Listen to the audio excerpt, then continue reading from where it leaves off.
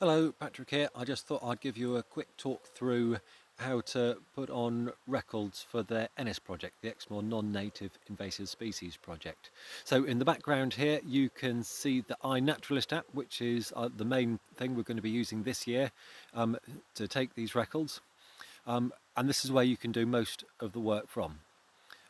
So to put your records in, well, first of all, you need to join the ENNIS project. So if you look just up in there, we'll click on there, and now you can see just there it says projects. So we'll go into the projects. So here we are, we're into the projects, and as you can see, the ENNIS project has come up here straight away for me. If it doesn't, there are two things you can do. First of all, you can look in the nearby projects to see if the location for where you are will let you find it. Failing that, you can come up into here and use this little search function here and then search for either ENNIS or Exmoor, and you'll find all of our projects in there. Once you click on the ENNIS project, that will open it up. If you're not part of the ENNIS project already, if you've not already joined it, then just here where for me it says leave, it will say join. You need to click on that join button. The news and the about don't have much in at the moment, but that will be updated, so you can come back and check in those spots for any updated information about the project as we carry on. We'll just come back a little way, and so once you've joined the project, you can now add one of your records to it. So if we come into here, you see we've got a new observation just down there, or if you go back to your home page, you'll see there's a little plus button just down there, and you can add a record with that as well.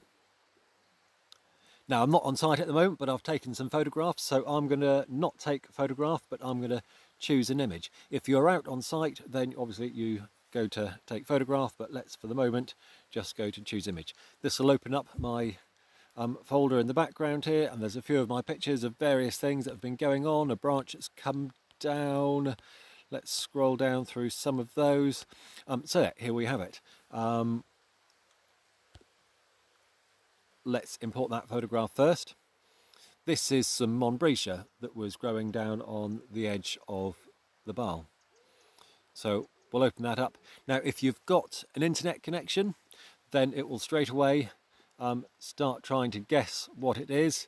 And actually, to be fair, my picture's not very good and it's not really got it at all. A closer up picture would get it much better, but because it hasn't found it, I'm going to come into here, and if you're offline you'll have to do this anyway, and I'm going to start searching for Monbretia.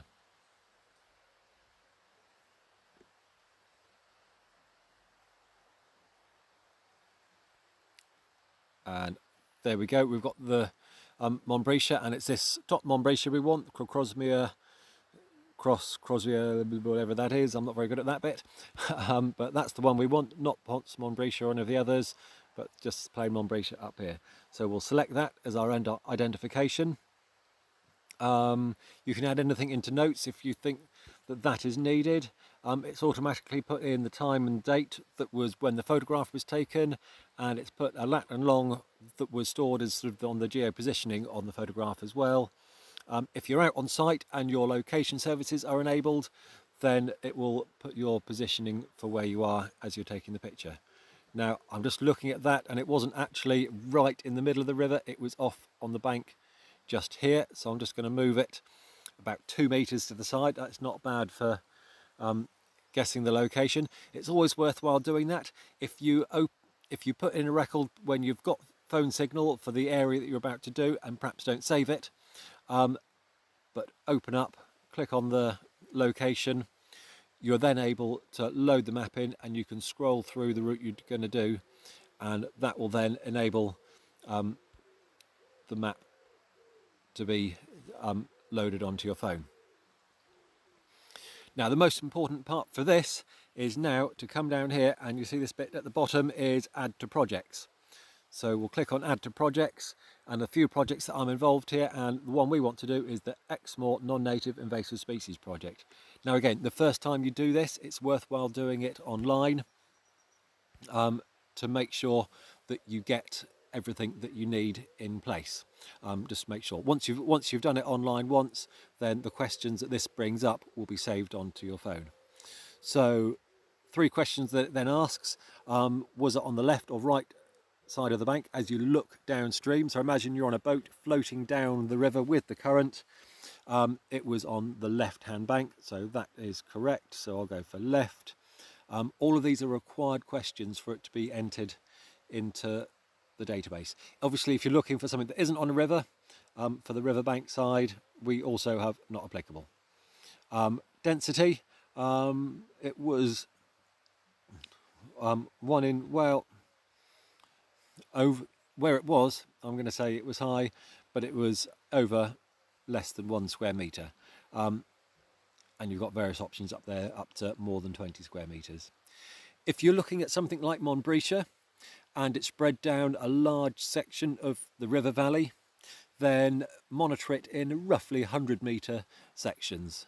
And say over that 100 metres, put more than 20 metres squared, and put down how dense it was over that 100 metres. So there might be very dense patches of it, but over the 100 metres, it was very low. And then put the record in like that, and then walk on another 100 metres and see what it looks like there. If they're still finding more in 100 metres, put on another record there. So if you're coming down the river and you're not finding any of our target species, then it's still important to put a record on. So add a record to the project as you go along, but just add it for anything that happens to be growing there, whether it's a blade of grass or if it's a daisy or whatever happens to be growing on that patch of the river. Every few hundred metres, 2, 3, 4, 500 metres, whatever, sort of something along those lines. If it's a long straight stretch of river, it's not so important. If there's areas that you might be missing out, then make sure that you sort of make it obvious within that the areas you have surveyed and the areas that you haven't. And then come down, answer these questions below as best you can for those species as well, and then add it into the project. Eventually we'll remove those species from the project and we will just be left with our target species, but it will enable us to see where you've been and where we need to encourage more volunteers to go. Now, if you log in to iNaturalist on the internet, onto their webpage, you'll be able to go to the ENNIS project and you'll be able to see where all the dots are being recorded. So you'll be able to see where someone has recorded, if they recorded there yesterday or if they recorded there 3 months ago. You'll be able to see that on the map and make decisions about where you want to go. Although we'll be coming on to this a bit more in a minute, where I'll show you exactly how we want you to. So we'll potentially be assigning you sites. So we'll show you a list of sites in a moment that you'll become the lead volunteer for checking that site. But feel free also to check other people's sites. Extra sets of eyes are always useful on the site, but you might want to look at the ENNIS project, like I say, just to check when the last time there was somebody walking down there.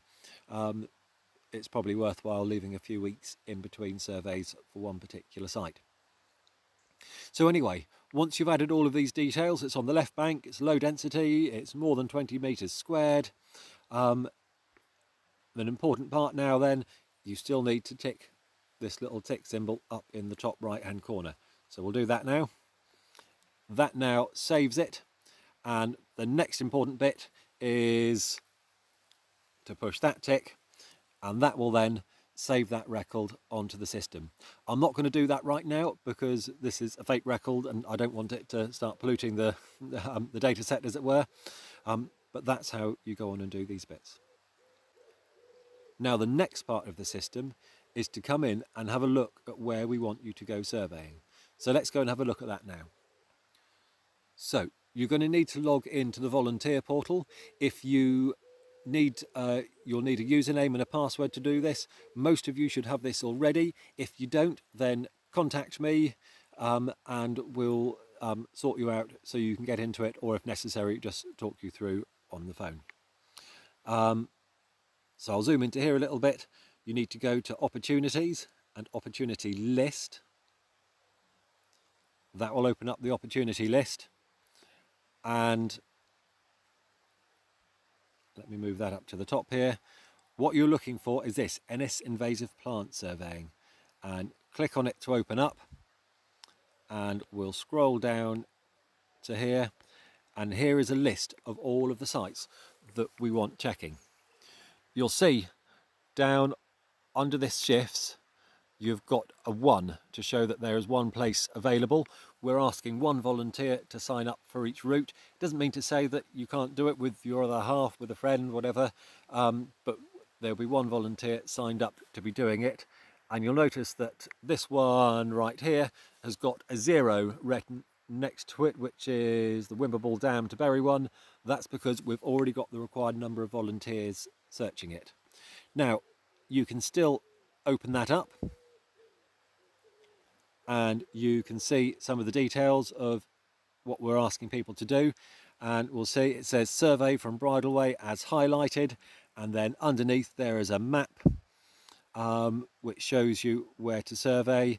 A pair of binoculars is going to be useful for this one. If you click on the map, it will open up a new link into our online mapping system, which will then take you to a map of the area that you can then scroll around. It doesn't then have the highlights on it, but you can flick between the two, and you can also, on this one, zoom right in to get more detail, and once you zoom in far enough it goes to a different layer, and you can get all of that sort of information to see exactly where the path goes, how close you can get. You'll be able to see little islands like this, which might be good points to try and get advantage of. If you come up here and click these, click the options, you can then look at layers, and then you can add the 2017 aerial photography layer as well. Let's go back into the main bit. So there we are, you've got the details from there, and up at the top it says survey from Bridleway as highlighted. Down below it says there's a little bit to say what there's currently no of 2 openings available, so you can't add yourself to that one. But if we go back one more page and open up the ENNIS plant surveys again, you can come down to here and we'll see one that has got spaces, so Simmons Bath to Cow Castle, for example, at the top. Again, it's got that marked on.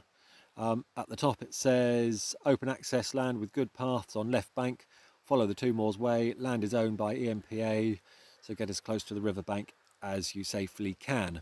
So work your way down there and keep as close to the river as you like. Down below it's got an option here to sign up. Once you've signed up to a site, we'll contact you, make sure that you're aware of any extra details that it might be. Some of the sites you will need to contact the landowner before you can go. Some of the descriptions up at the top here, that will be evident that you'll need to contact the landowner before attending.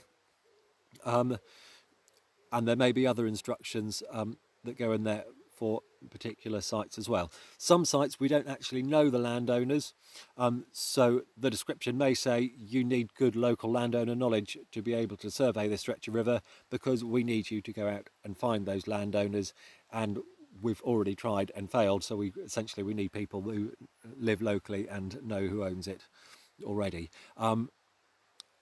Obviously that's not going to be everybody's cup of tea, and we have got staff members who will be going through those ones slowly, trying to get to the bottom of what we can go there and where we can go there as the year goes on as well. Most of them aren't in that category, most of them you can go to already. So there you go. We click, you can add yourself to the backup list to show you're interested in helping in that one, and you can click sign up, and then you can withdraw from there as well. So that is how to take part in the ENNIS project. If you've got any questions, you can contact me by phone or by email, go to the Exmoor National Park Authority's website, or call up our head office and try and get hold of Patrick Watts-Mabbott, and they'll put you through to me. So that's how we're going to be doing the ENNIS project this year. Like I say, any questions, feel free to get hold of me, and we'll speak to you soon. Thank you very much. Bye bye.